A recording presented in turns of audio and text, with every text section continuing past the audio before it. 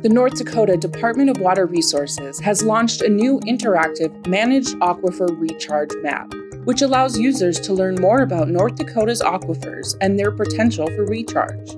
Here are some quick tips to navigate the map. To view aquifer recharge potential, make sure the MAR ranking option is selected under the Layers menu. From there, you can select one of the 5-tier rankings, from excellent to poor, to display the aquifers within each category. Additionally, you can select any aquifer to pull up more information, including downloadable reports, hydrographs, and water use.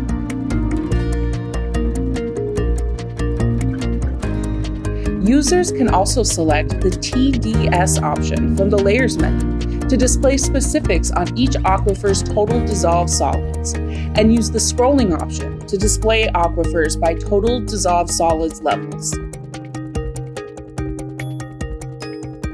Select any aquifer to reveal important TDS information.